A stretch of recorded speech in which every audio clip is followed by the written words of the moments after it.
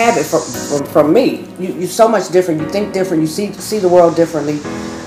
And most people just see things on a straight and narrow. They see what they've been taught to see, believe what they've been taught to believe.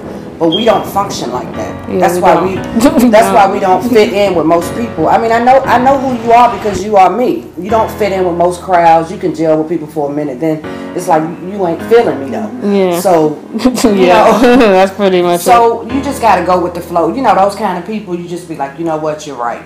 But in the back of your mind, you already know in your heart what God has instilled in you. You know what you need to strive for. You know what you got to keep your purpose for. You know what I mean? So do what you feel is best, but don't get caught up in that.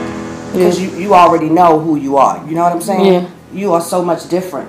Alante the same way. You know, people think we are stuck up or we think we better than other people. But it's just, I can't fuck with you because you ain't feeling me. That's all it is. That's pretty much how it works. So be you, do you. And when people come at you like that, which that's not for you, you ain't got to tell them that's not for me because they're not going to understand that. Yeah. Just say, you know what, you're right. I'm thinking about it. I'm just trying to get some plans together. Yeah, that's what I tell people all the time. So I'll be like, yeah, you're right. You know, I'm trying to think about it. I know I'm going to get back. I'm just trying to figure out what it is right now, you know. Yeah, I'm working on getting some plans together. That's all people need to know because they don't understand your journey. You know, your journey is not about 99.9.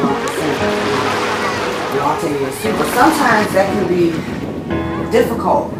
You know, life can be difficult because you're so much of a butterfly. Sometimes you kind of just got to be in the cocoon for a little bit. You got to, you know, you can't do it all at one time. Yeah.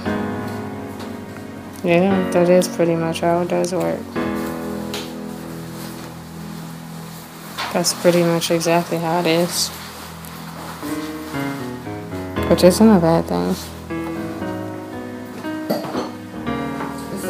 It's a lonely world for people like us. For artists, yeah.